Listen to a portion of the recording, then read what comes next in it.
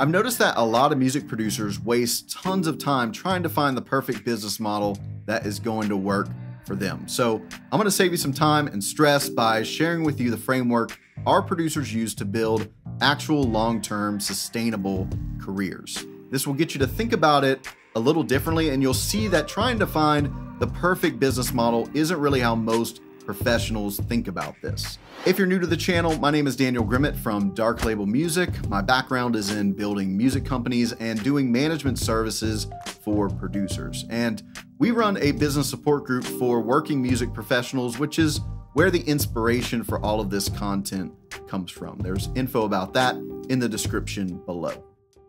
So just about every day in my inbox, I get messages from producers saying things like, well, I want to do sync licensing because that's where the money is.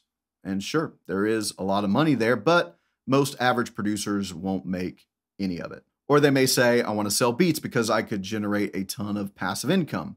And sure, there's also a lot of money there, but again, most average producers won't make any of it. I'm not saying that to discourage anyone watching this.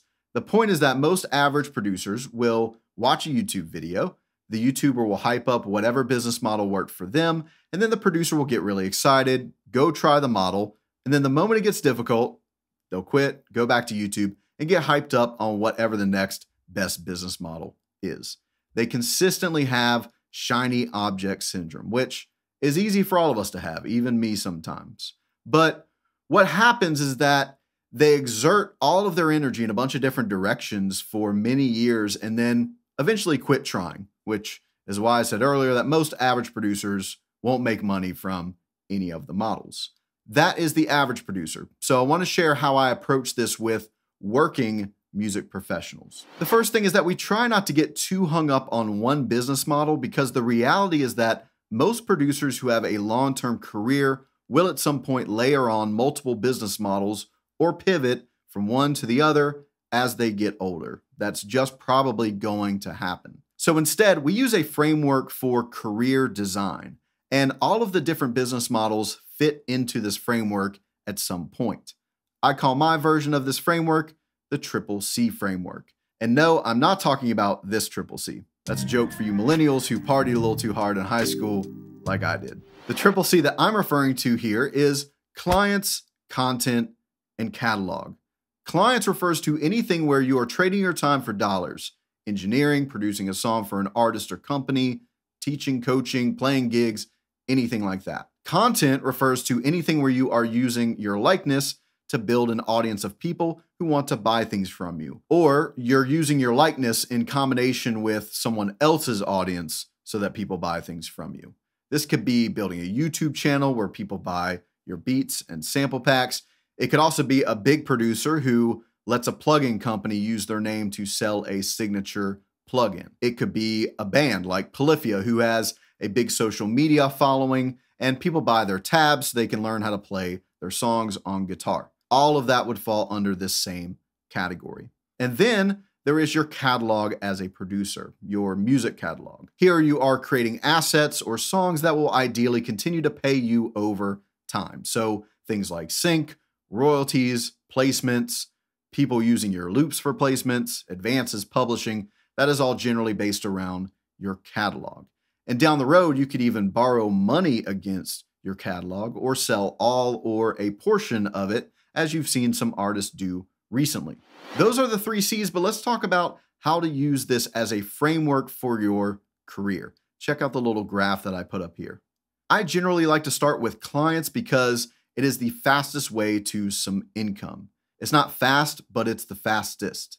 And most of my producers will start working with independent artists or little companies and charge anywhere between $400 to $4,000 for various services that they offer. It's a great way to get some cash flow coming in, but it is a lot of work. So it's not super leveraged because you are trading your time for money. And even though you love making songs, at some point, most producers get burnout only doing client work all day. So that leads us to content, building a little audience or using your likeness to generate income, basically like what I'm doing with this YouTube channel. And this is probably my favorite because it's where producers can really launch their own businesses that they control. And these businesses can get pretty big. Some of the ones that I work for do millions of dollars per year in revenue, and they were started by a regular producer who didn't already have some big name. But with more leverage, it means it's going to take more time. It's going to take longer for you to see any results. And it also requires a lot of other skills that aren't just making music. Leasing beats and selling sample packs, that typically falls into this category because in most cases, they are audience-led businesses. So if you've been at it for a while and not much is happening yet, then at least now you know why, and that's okay. And finally, your catalog, which under normal circumstances takes the longest to come to fruition, but it is the most leveraged. You've made a song once that continues to make money.